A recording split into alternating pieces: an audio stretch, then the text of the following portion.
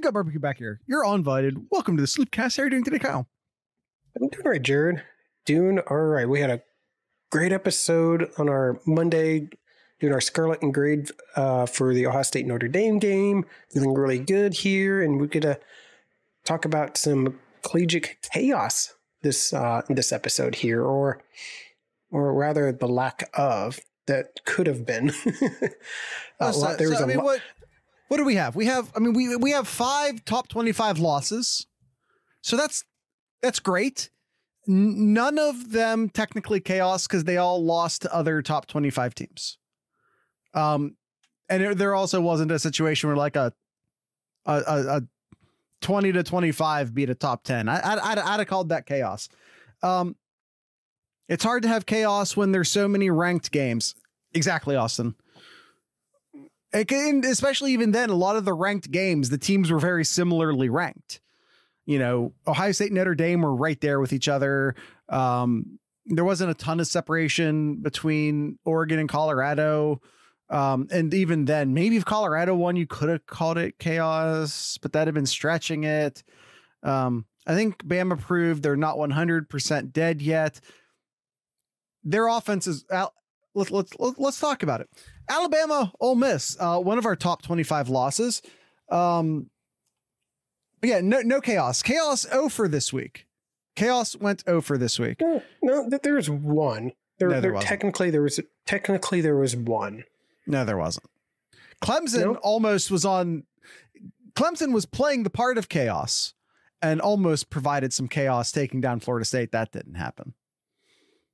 By the way, there were 6 ranked, not 5. Yep, correct. Okay.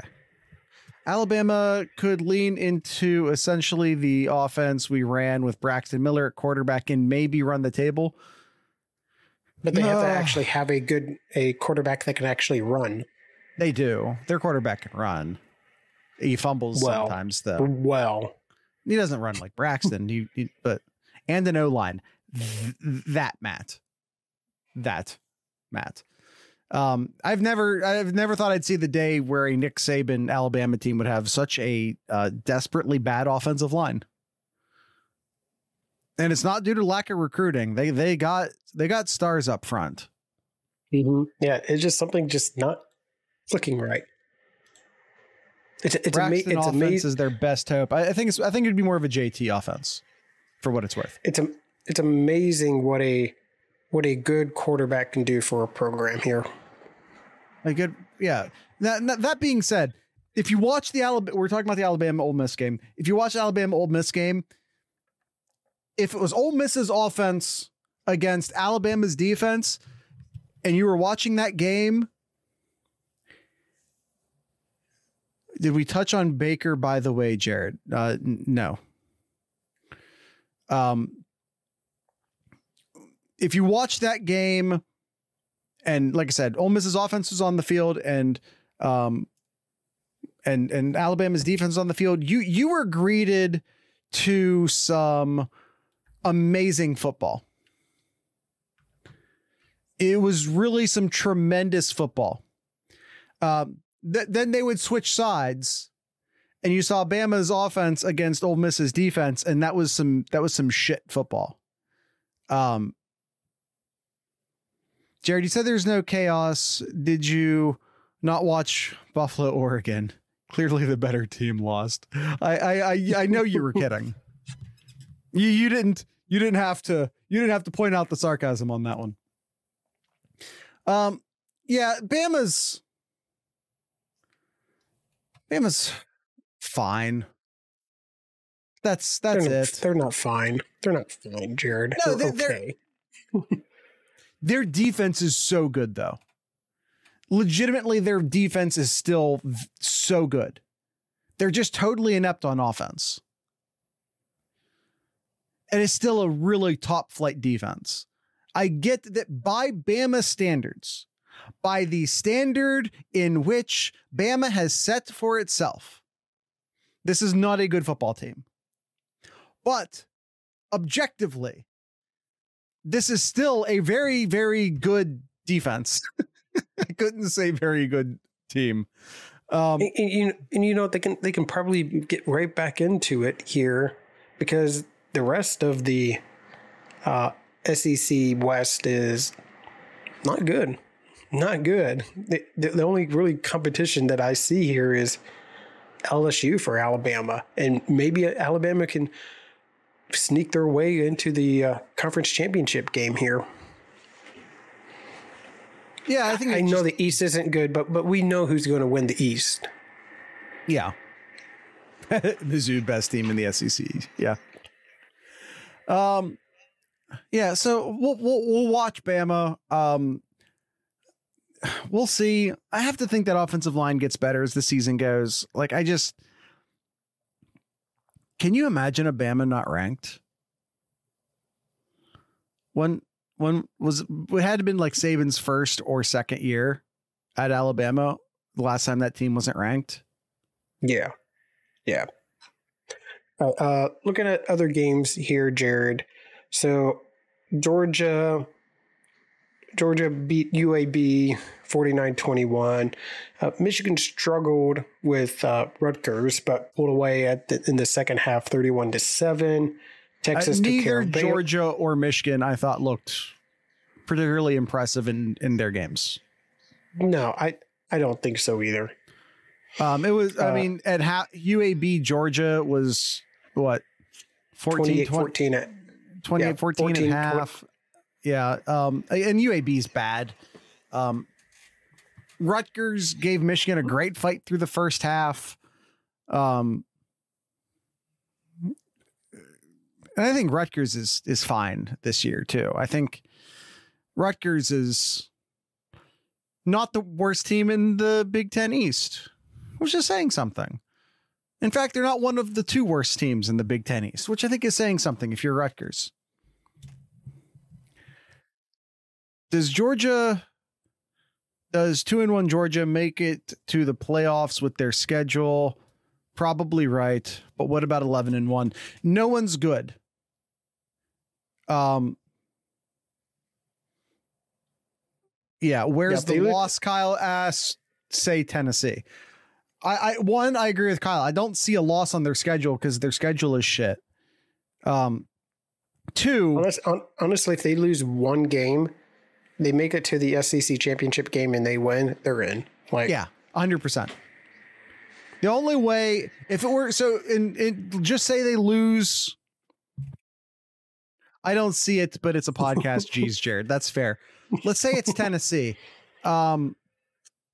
And let's say that they're both one loss, but then Tennessee has the tiebreaker, and Tennessee goes to the SEC championship game, locking Georgia out of the SEC championship game.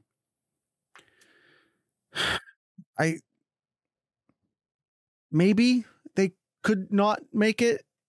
You know, if Michigan and Ohio State are sitting there, one of them's undefeated, the other one has one loss, it's to the other one, and it was a close game. Both of those teams might make it. I don't know. I feel with the past success that Georgia had, and I know those are previous seasons. This is a new season, and what happened last year shouldn't matter where you rank a team this year, but there's going to be that recent bias, and they're going to probably would give Georgia the little leeway there. It's just my gut instinct. I would agree. All right, so moving on here. Texas takes care of Baylor. Florida State had to go into overtime to beat Clemson, which Clemson missed a field goal in regulation to beat Florida State. But Clemson Clemsoning. Clemson screwed up a lot of clock management towards the end. That game could have ended differently. That was really the only time we got significantly close to a chaos scenario this week. That's basically it. Mm-hmm. USC beat Arizona State 42-28. I didn't watch a single second of that because I was so late. when that game played. Penn State shuts out Iowa 31-0. The resurrection of Iowa's offense was greatly exaggerated. Yeah. No, Yeetus, Dabo has fallen off. There is no falling off. He is straight fallen off. It's we're in the past tense now, Yeetus. We're living in the past tense. Kyle Since is Lawrence Florida left. State legit. He's specifically asking you. Austin wants to know your opinion. Is Florida State back? Are they legit? They're a good team. Are they back? I mean, you look at the resume. Okay, they got a good win against LSU, and then on paper, it looks like it's a good road win against Clemson. On paper, it's not because they're an unranked team. True. They went to overtime against an unranked team. I think it's an impressive good brand. The only thing that makes that win impressive is the laundry. Yeah. It's because we're conditioned to think that Clemson is good. Florida State's good. I think they're good. Now, are they great? Time will tell, but I think they're a good team, and if they can get their stuff together, they definitely would pose a big challenge. Penn State game could be a top 5-6 matchup in late October. Does a loss there fuck us, even if we win out? No. Don't lose twice. Which rule is that, Austin? I feel like that's pretty high up there. Don't lose twice. If you lose that game close, if you lose close to Penn State, but then you turn around and you beat Michigan, is it Rule 12, really? It should be higher. They're not ranked. I don't know why I think it should be higher. But the point being, as we know, these are chronological. That's debatable, but we don't need to get into that right now. True, but Penn State and Ohio State both getting in doesn't look like the CFP would do it. Why not? They put both Ohio State and Michigan in last year. What's the difference?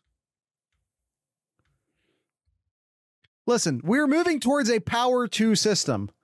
We need to get really comfortable with the idea that we're going to have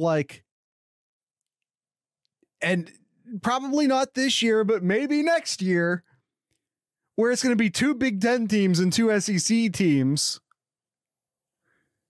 in the playoffs, and that will become normal.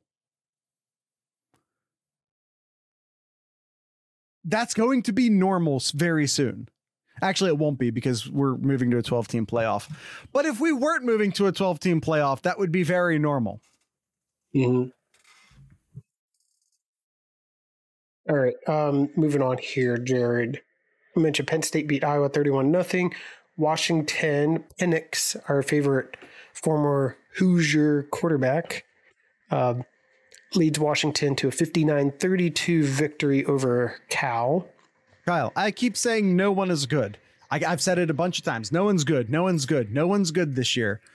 Everyone's vulnerable. Everyone has weaknesses. No one's great this year. Everyone bleeds. Washington has a good offense. Well, how are we feeling about Washington? Washington has a very good offense. Penix about to take home the Heisman. I know we have a very, very, very recent example of this, but September Heismans almost never win it. He has 1,600 yards passing through 4 games, Jared. Well, and 16 touchdowns. Austin says, I love how Penix was a meme, but he's legit. Yeah, in Indiana, he was a meme. But he grew up, he moved out west to where the mighty, where the mighty, I'm not going to say that joke. I don't know why. I've made so many Penix jokes before, but that one I decided to not follow through on. Cal. Crazy numbers from Penix early on here. 75% Boise, completion. Tulsa, Michigan State, Cal. Worth noting, this is not a murderer's row of teams. And like, credit to Washington, they didn't know Michigan State was going to be this when they scheduled them. But this, I wish I had a crazy Penix number. Jesus Christ, Austin, that one broke me. God damn it. That's my entire train of thought. Washington, bottom line, Washington, a very good offense. Yeah, they're letting up some points on defense here, but yeah, it's a good Washington team here. It's a very good Washington team. Very good Washington offense. But again, I have to point out the schedule. It's not impressive.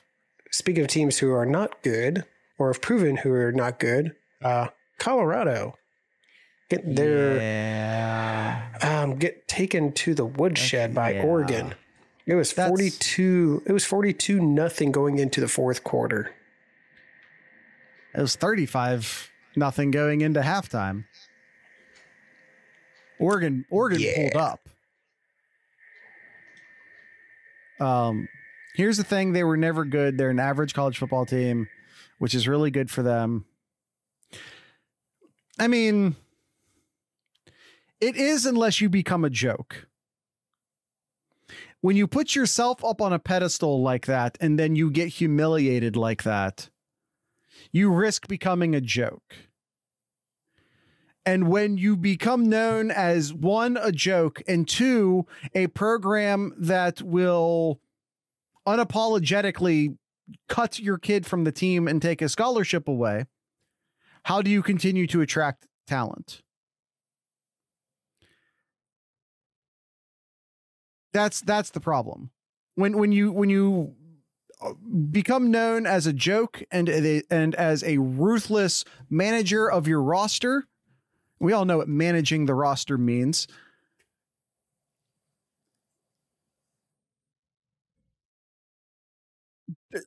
What point does that start to impact recruiting? Yeah.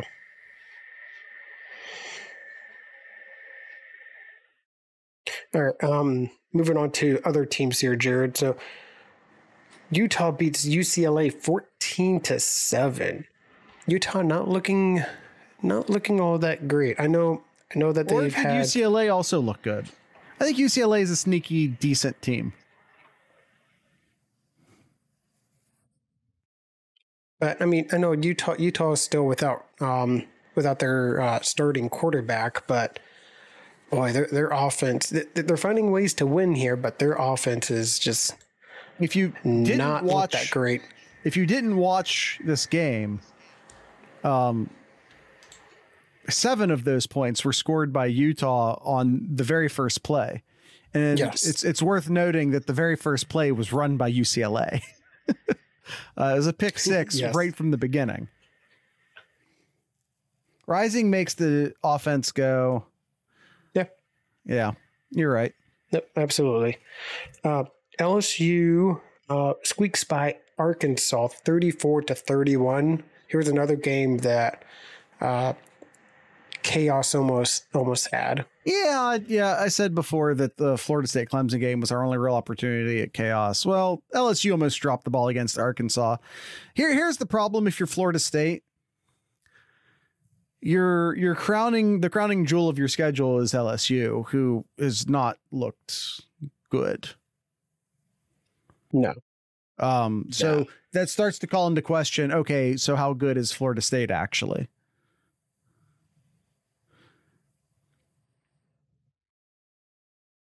Good question. Yeah. So every once in a while you get one of those games where at the beginning of the year, it's 2 huge brands and it's a great game and everyone's like, oh my God, what a game. But then everyone forgets about it 6 weeks later, because it turns out both of those teams actually just sucked. Mm-hmm. Starting to wonder if that's Florida State LSU. Kind of funny how things work out that way. We already talked about Alabama beating Ole Miss, The Pac-2 championship game of 21 ranked Washington State beating out 14th ranked Oregon State 38-35. Washington State had this game going into the fourth quarter. They were up 35-14, and then Oregon State put up 21 points in the fourth quarter, but the field goal was the difference for the Cougars. And these two teams are going to be fantastic in the Mountain West next year. The Mountain West sucks. Yeah. How was that one, Austin? I changed it up for you. Oklahoma beat Cincinnati 20-6. Don't really have much to say to that other than okay. That's fair. North Carolina beats Pittsburgh 41-24. Duke wins. Miami wins. Tennessee wins, and Florida struggled, but they did beat the mighty 49ers of Charlotte. Kyle. 22-7. I'm going to keep asking you this question until you give me an answer as our resident North Carolina expert. Why on earth is a team on the east coast of the country called the 49ers? The 49ers were a bunch of miners who traveled to California to find gold. Why would a team on the east coast be called a 49er? It would be like if the basketball team of Los Angeles were called the Lakers, despite the fact that it's a desert. It doesn't make any sense. The nickname 49ers derives from the fact that the university's predecessor, Charlotte Center of the University of North Carolina, was saved from being shut down by the state in 1949. Yet, I can't help but notice that their logo is a pickaxe. Yeah.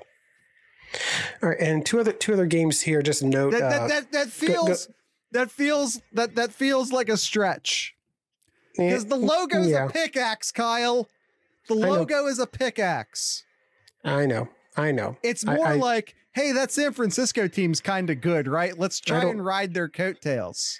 I don't live in Charlotte. I can't answer that.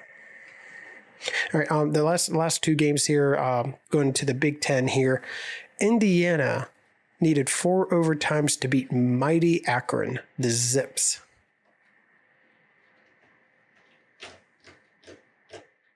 Good job, Indiana. When do they play Rutgers? Because I need to watch that crown be passed for the worst team in the Big Ten East. A miner was chosen as the mascot as a nod to Reed Gold Mine nearby Concord, yada, yada, yada, yada. So it's just a coincidence then that they're called the 49ers and that they found and that they also just happened to, by totally unrelated coincidence, to pick a miner based off of the Reed Gold Mine. Yep. This definitely doesn't sound like they came up with the name first and then an excuses to justify the name later. Totally not what happened. Indiana plays Rutgers in about a month. Too late. I want that now. All right, in the last game here, Jared, your Golden Gophers. Not my Golden Gophers. Your Golden Gophers. Your Charlotte 49ers. Led up 21 points to Northwestern in that fourth quarter where it went to overtime, and Minnesota lost to Northwestern 37-34. You got to fire PJ Fleck at this point. You Fleck's done. He has now been at Minnesota for a while, and he has gotten them all the way up to sub-mid.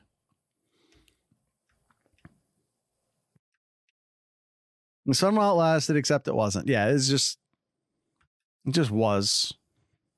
It was only fun because he makes a lot of noise and draws a lot of attention to himself. He's a poor man's Deion Sanders.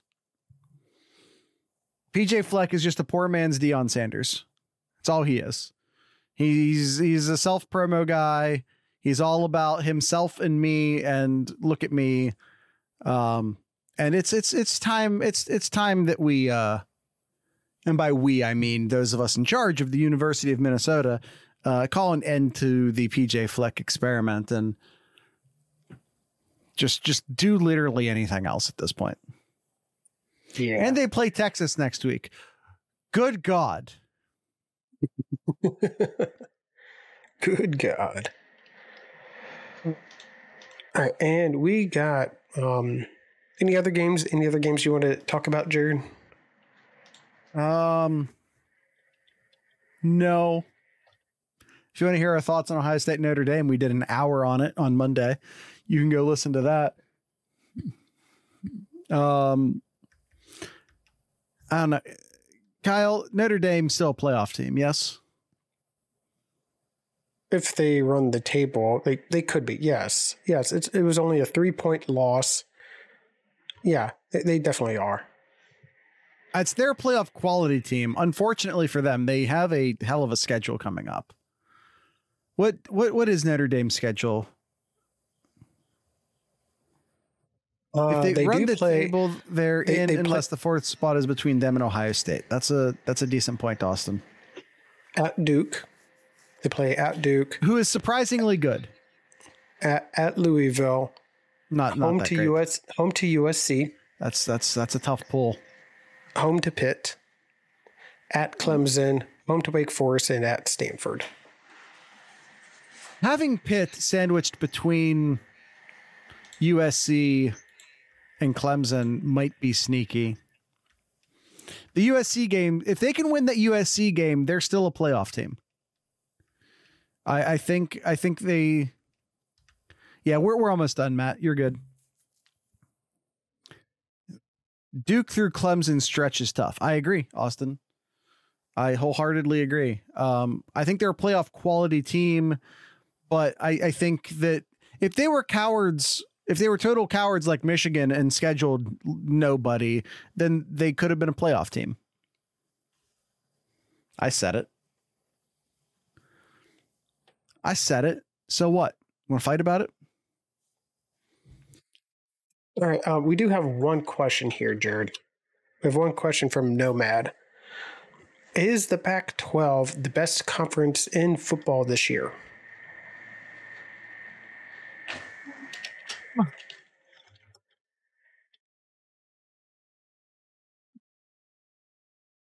No.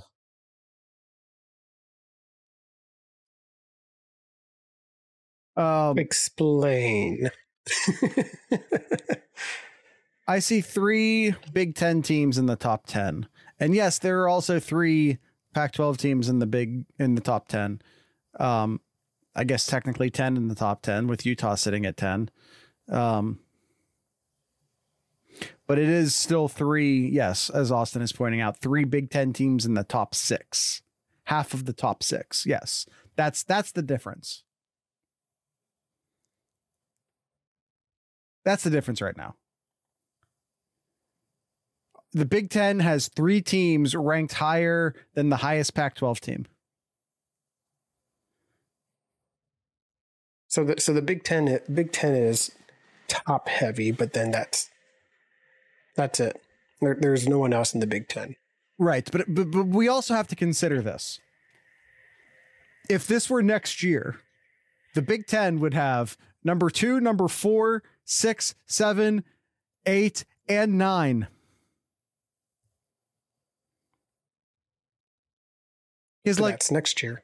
That is next year. But it's not next year. But if it were next year. And Nomad's question was this year. Is the Pac-12 the best this year? I understand what the question is. And I said Ohio State has half of the top 6. Excuse me, the Big Ten has top of combine the 2 things I said wrong, put them together and pretend I said it right. The Big Ten holds half of the top 6. Discussion over.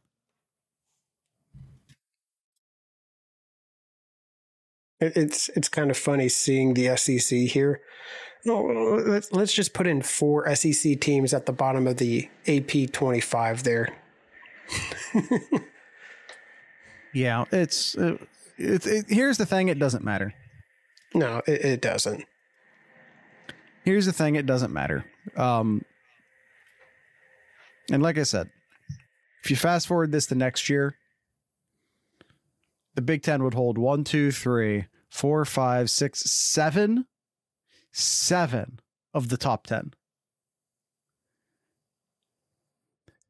The Big Ten, the 2024 version of the Big Ten.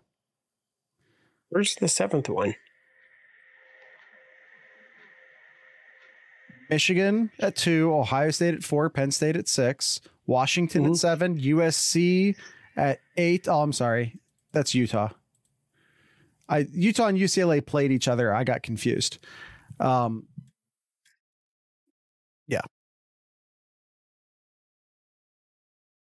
Utah does feel very Big Ten. I was crossing up USC and Utah in my head because they played each other.